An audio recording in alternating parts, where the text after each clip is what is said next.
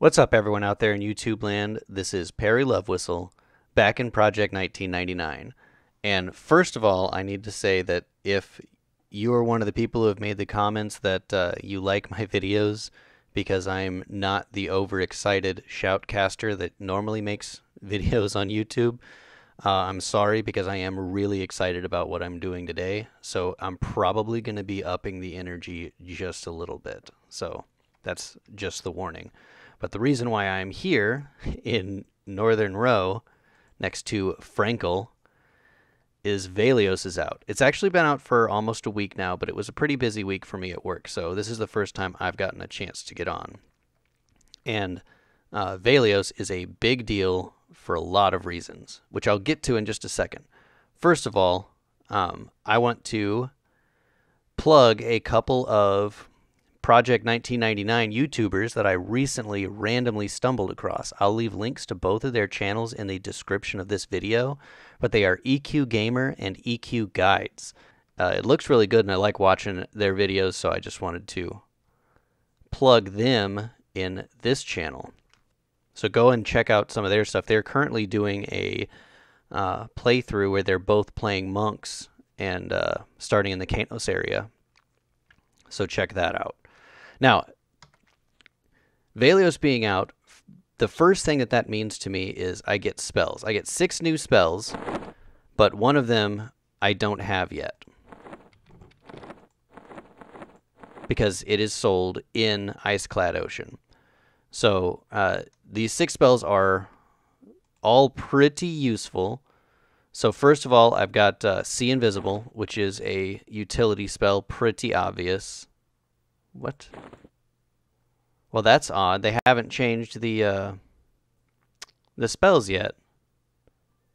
Hang on a second.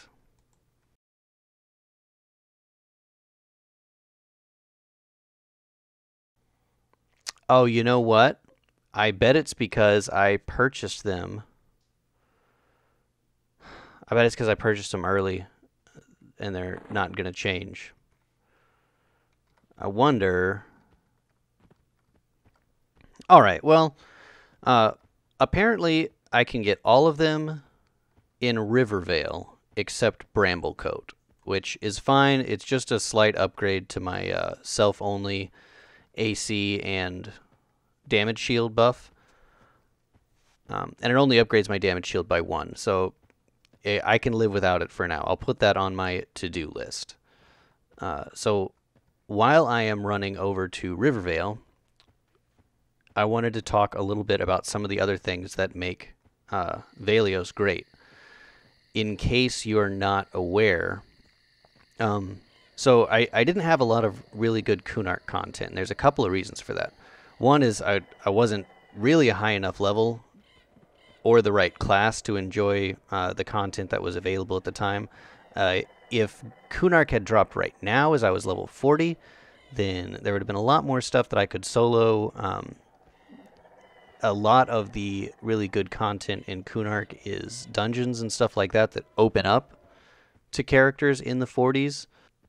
And also, one of the big things about Kunark is it was a very complex expansion. It added in the new player character race of the lizard folk and had a whole lot of content specifically for them that wasn't really great for anybody else.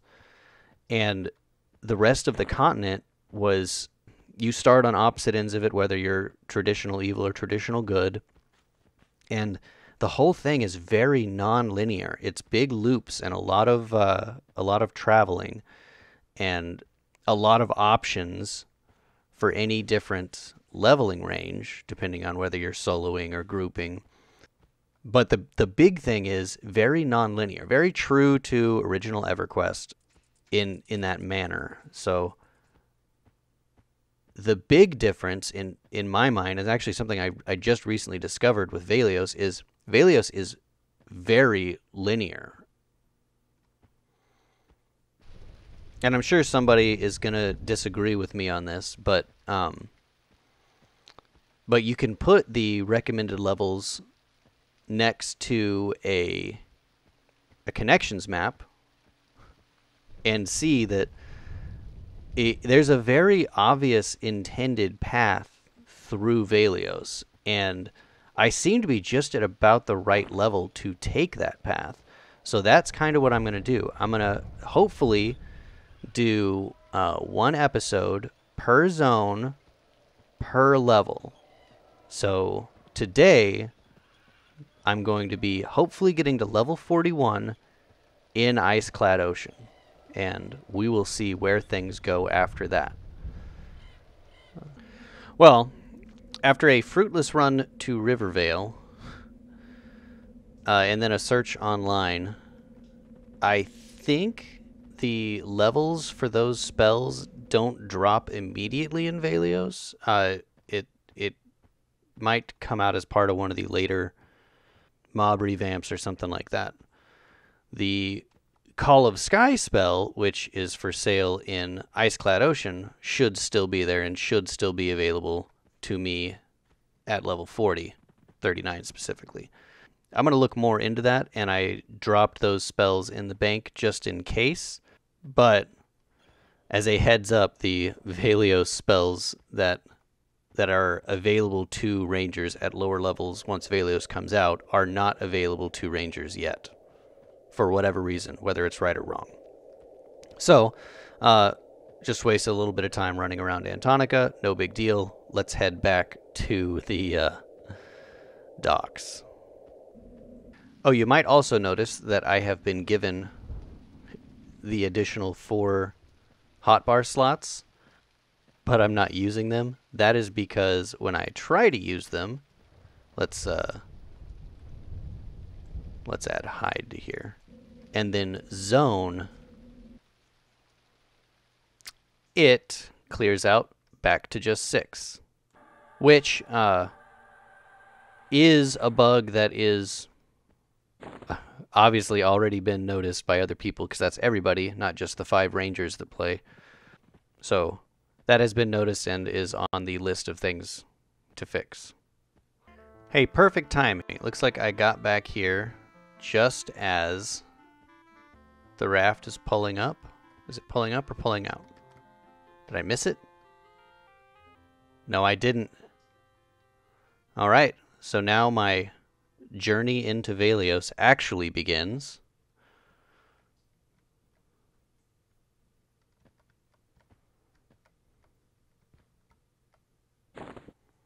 And let's hope this goes a little bit smoother than my journey into Kunark.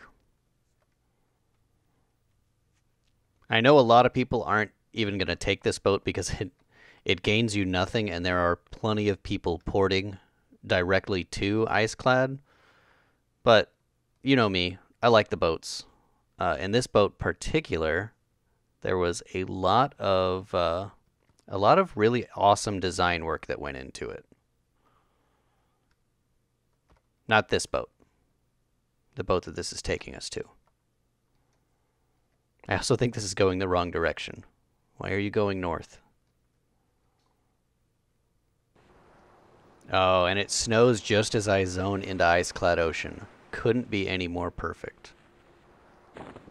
Of course, just like Kunark, this little skiff takes us to a much bigger boat, only this one, in my opinion, has a much better design than the one in Kunark. I mean, the one in Kunark, it was great and everything, but it was just a bigger version of the regular boats. This one is, it's designed to really bring home the whole setting of Velious. Oh wait, first we've got to stop at the little island, get off the little boat, and then we get onto the big boat. Our first step into Velious, meeting Joshel the Large. And he says, there's nothing on this island except for the dock on the other side. And tracking confirms that. Ooh. We get a nice transition here from the sand of the Desert of Roe into this black rock, white wood. Now we sit over here and wait for the icebreaker. And here it is.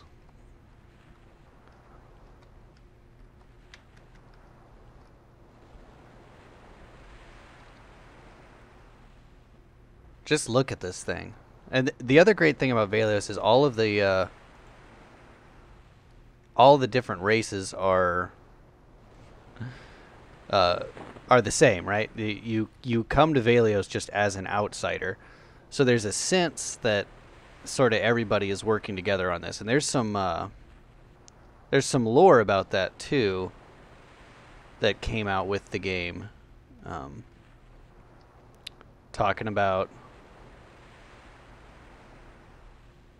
so a couple of different named NPCs, or not NPCs, but characters in the lore, one of which is Tolan of the Tolan's Darkwood armor.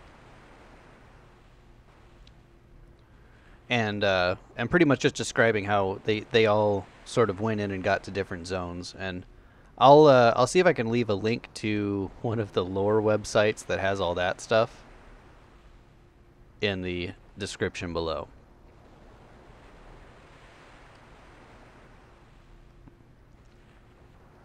Oh, also, I just got a heads up from a higher level ranger. If anybody manages to play in Velious and get into Iceclad Ocean in the next couple of months, there it is. That's why it's called the Icebreaker. It's got these giant hammers. In theory, right? It's an Arctic Ocean, so you need to actually physically break the ice to be able to sail through it. It's pretty cool. Sorry that I don't know why something that small and simple gets me this excited, but here it is. Anyhow, I did get a heads up that there's a ground spawn that is eventually going to stop spawning in Iceclad Ocean. So if you get into Iceclad Ocean and you manage to pick up a piece of driftwood off the ground, hold on to that, because once it stops ground spawning, there is a ridiculous bow that you can quest with it, and it's multi-questable, and on the blue server people are paying around 100k for the multi-quest if anyone still has that that piece of driftwood. So I'm gonna be spending a long time in Iceclad Ocean trying to get to level 41, so hopefully I'll pick up some driftwood on the ground and squirrel that away in the bank and maybe use it to buy something really cool later.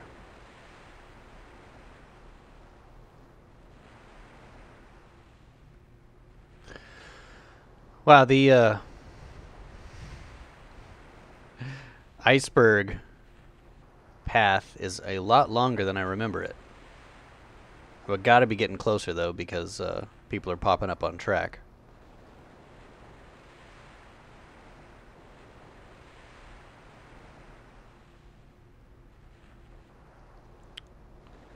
And we have officially arrived. Now all we got to do is get a bind.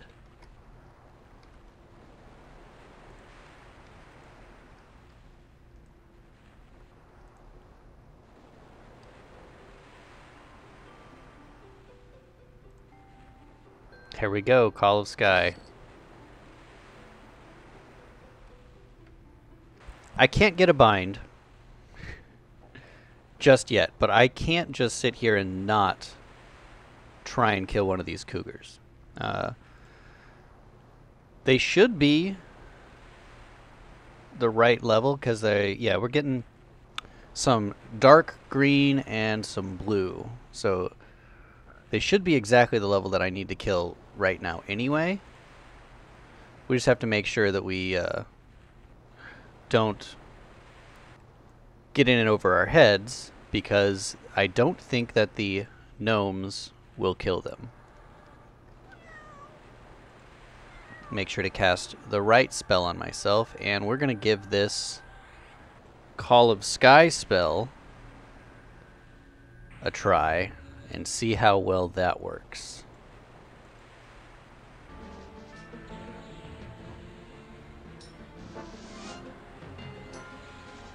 Oh, we got a nice proc off of our Call of Sky. 35 points.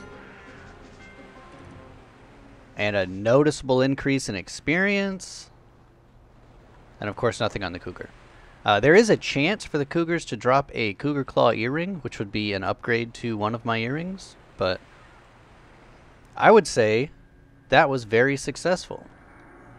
That was a pretty harmless kill. I got a good chunk of experience out of it, so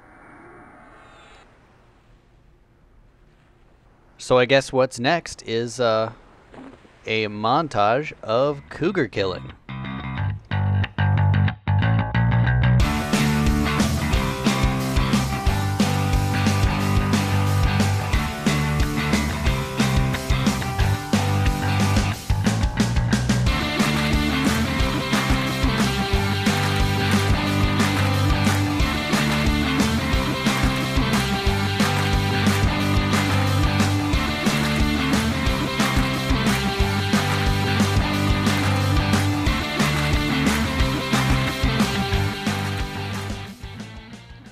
Also, while I'm in Iceclad Ocean, it's important to bring up that Adenel Jail Bar here sells the Deluxe Toolbox, a 10-slot giant capacity box for 1 platinum. It's basically the best bank box in the game, and at 1 platinum, you pretty much have to get it. And you can see in his inventory here, some people have already sold some other things to make room for it. There's a traveler's pouch here, which is not a great item. Definitely not somebody's bank bag, somebody's weight reduction bag for walking around, but worth scooping up the deluxe toolbox and probably running that over to Thurgoden to put it in the bank. I'll probably do that later.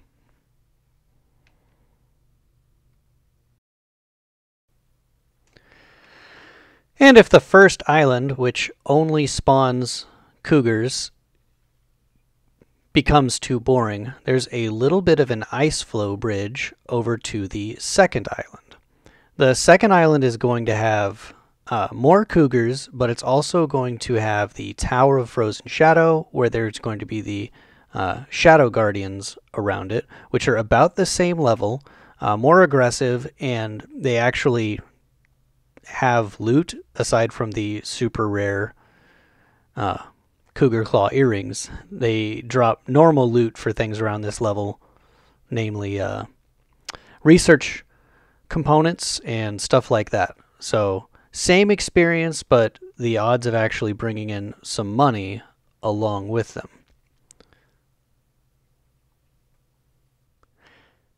And here, right in the middle of the second island, is the Tower of Frozen Shadow.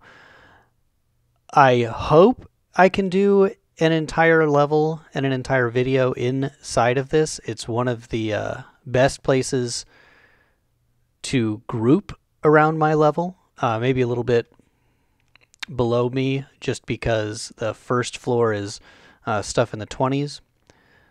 But there's some decent drops, and there's also some pretty good lore around the Tower of Frozen Shadow. It's connected to Mistmoor, just like the Drachnids from Kunark are loosely connected to Mistmoor.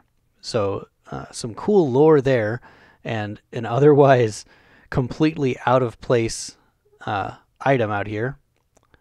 But it's got these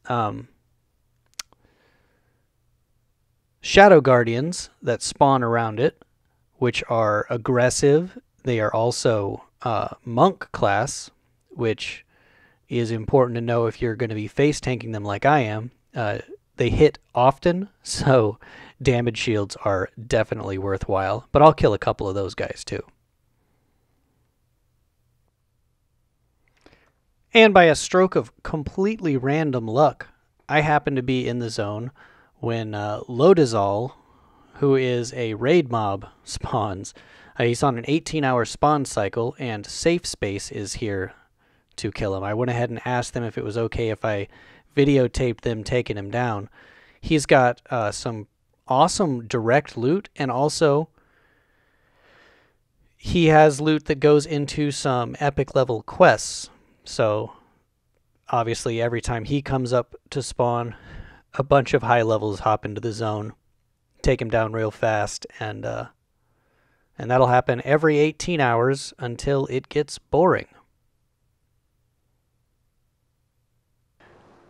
And the last thing to see in this zone is, I mean, aside from the ring where you port in, is the bridge over to the eastern wastelands, called the Great Spang, which is Great Span. It's supposed to sound roughly Nordic, but it is a huge dragon skull, which is awesome. And then this giant bridge that leads over. And that is about it. Iceclad Ocean is by nature a very simple zone. It doesn't take a whole lot of time to see all of it. And all that's left for me to do is grind out these last 3.5 bubbles. And you don't want to see that, right? Of course not. So I'm going to work on leveling up a little bit and getting ready for the next episode, which hopefully will be the Tower of Frozen Shadow. But until then, bye.